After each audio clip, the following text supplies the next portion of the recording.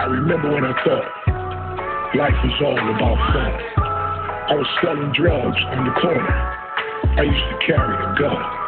I had to listen to my mother because my father wasn't around. Welcome to another episode of Peep Game TV.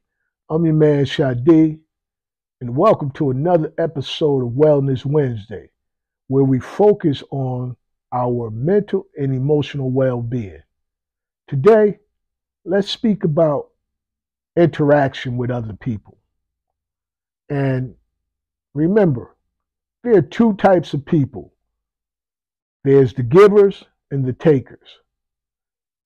And if you're around a bunch of takers, they're going to drain you of your joy, your energy, your money, your peace of mind, all the above.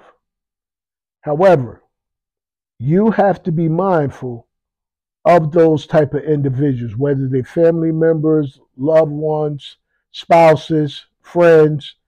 You have to be mindful, and you have to limit your contact with those type of individuals because they will steal your joy and cause you hardship and mental and emotional damage. So my suggestion is give yourself time to regroup from those individuals if you're unable to limit your contact with them or eliminate contact, period.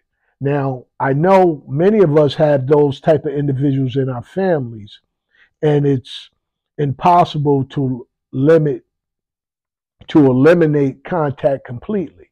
However, we have to take a stand with those individuals and make them aware that they need to reciprocate the treatment that we give them back towards us.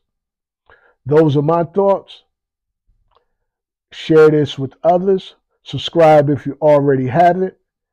And check the channel Peep Game TV for past and present content. And remember, I love you like I love myself. Peace. What can we do about the death of our youth? The drug slinging, gang banging, sirens ringing. Is it the cops or the ambulance? Did someone die or is someone going to jail? This seems to be the fate of where we live. This place we call hood, urban section. Moroccan Power is reclaiming our nationality and establishing our 50 states according to international law.